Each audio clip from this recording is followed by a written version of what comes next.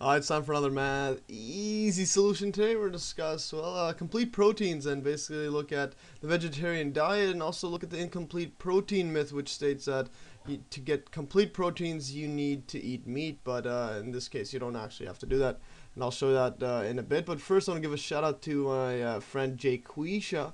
She works out a lot and she's a vegetarian and it's pretty jacked. So I asked her about complete proteins and how she gets it from a vegetarian diet, because I actually believed in this myth before, and that got me basically thinking about vegetarian diet and do some research on it. So let's start off with first definition of complete protein from Wikipedia. Complete protein or whole protein is a source of protein that contains an adequate proportion of all 9 essential amino acids necessary for dietary needs for humans or other animals. And basically, before I get to the myths and vegetarian diet, I want to go over amino acids. Basically, a simple organic compound between carboxyl, this element or whatever, and and the amino group, this NH2, etc. But basically, it's the building blocks of proteins. But I can go too in depth about this. I don't know too much about it. Basically, in the form of proteins, amino acids comprise the second largest component, other than water, of human muscle cells and other tissues. So basically, yeah, they're the building blocks of what proteins are made of. And essential amino acids are these ones right here: valine, valine. I'll just not pronounce them. There's 9 of them, and basically they're called essential not because they're more important, but because your body can't synthesize or make them themselves. So that's why you need an external source. And below here is basically a table of the optimal profile of 9 essential amino acids that you need when you have to comprise a complete protein. And this is per gram of protein that you take, etc. right here. So these are the 9 ones here: the cysteine and tyrosine. These are, I'll talk about them in a bit. Yeah, they're required by infants and growing children. That's why they're not included as just the essential, but it's included there just as a subsection kind of.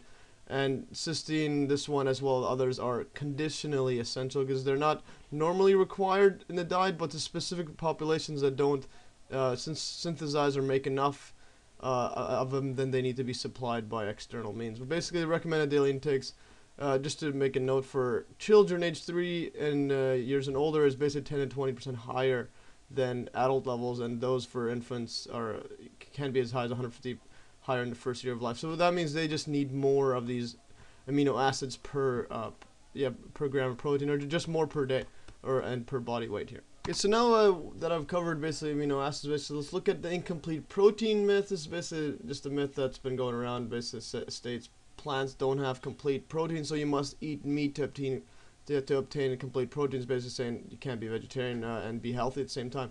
But this has been proven false. I'll explain later below. And also some plants have complete proteins, and also most plants have all the essential, non-essential proteins, but one or more may be lower than the optimal ones. But eating a variety easily overcomes this, and that brings me to basically this protein combining theory. That this is also a myth. Earlier, I'm going to state here. Basically, this theory that vegetarians, particularly vegans, must eat complementary foods like beans and rice together to get basically to get so that the plant foods with incomplete essential amino acid kind of combine to form a complete protein. So if basically beans aren't complete, rice aren't complete, but they have varying amounts of amino acids, and when eaten together, then you'll have enough for optimal. But so this is a myth that's saying that you need to eat the same exact meal here.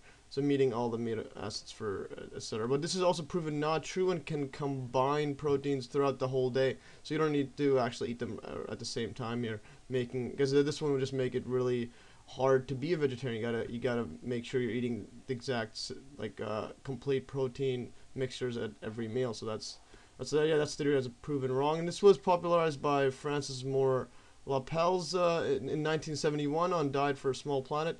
So he wrote for American National Research Council, and basically the American Dietetic Association also picked it up, and this was cautioning vegetarians to be sure to combine their proteins. So, but then the author changed her position on protein combining, and in 1981 edition of that same book there, and then she wrote basically she assumed that the only way to get enough protein was to make the protein like the animal protein, like a complete one at the same meal. And then in combating the myth that the meat was the only way to get high quality protein, she reinforced another myth, which is that combining one. And then, but then she later goes on and says it's actually much easier than she thought.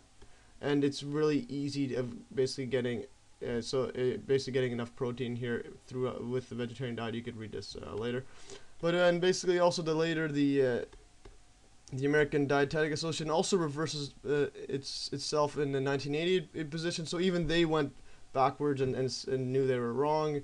Susanna Havila, the primary author of the paper, recalls that there was no basis for protein combining that they could see, and basically they've found there's no need to complement proteins in the same meal, and basically so that they reverse the position there.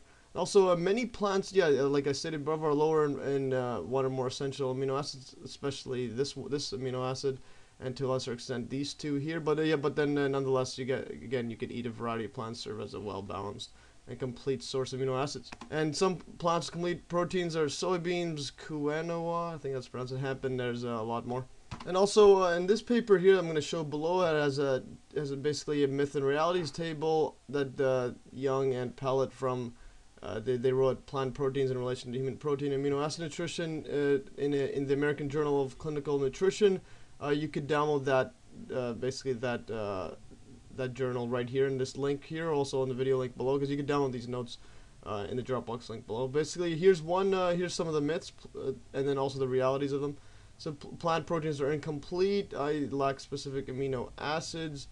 But then here, usual dietary combinations of proteins are complete. Specific proteins may be low in specific amino acids here. And also, basically, plant proteins are not as good as animal proteins. And the reality is, that's false here. They can be as good, just to eat. So if you eat a mixture of plant proteins, it become equivalent to animal proteins. And also, proteins from different plant animals must be consumed together in the same meal to achieve higher nutritional value. This is proven false. You can read this one here, or like I stated above. And there's just a bunch more as well, like this one here. Plant proteins are not well digested, and this one is also false as well. And and then let's see these other ones. Basically you can go over these later, but the basic idea is it's healthy being vegetarian. And also the position of the American Dietetic Association of Vegetarians. You could download their position from that journal in this link below, and they also say that it's basically healthy to be vegetarian for throughout the entire life cycle of humans here: pregnancy, lactation, infancy, childhood, adolescence, and also for athletes here. So you could be an athlete. There's actually many bodybuilders that are also vegetarian and vegan as well, even UFC fighters like Jake Shields and whatnot. And also, so you could read the bunch of notes there. And also, and here's a good website to basically calculate how much amino acids you're getting per whatever food. So if you just go on this website here, you can just basically search up any food. Let's just go to that quinoa one because it's complete protein. There's cooked, uncooked. Let's just go with uncooked here. And then it basically tells you right here if there's amino acid score. It tells you all the nutritional data on it. And basically this amino, if it's over 100, that means it's a complete protein. This one's over 100. If you click something else, let's say, I don't know, beans, I guess. Okay, let's just click one of these: baked beans, cans, no salt added, etc. And let's see, this one doesn't have it there. Let's just find another one. Okay, well, let's just try this one: beans, black beans, raw. Let's just see raw black beans. See what these are. Okay, so this one's also a complete protein. So there's actually a lot of plant complete proteins here, but usually there's this Lysa one, usually a bit low on some of the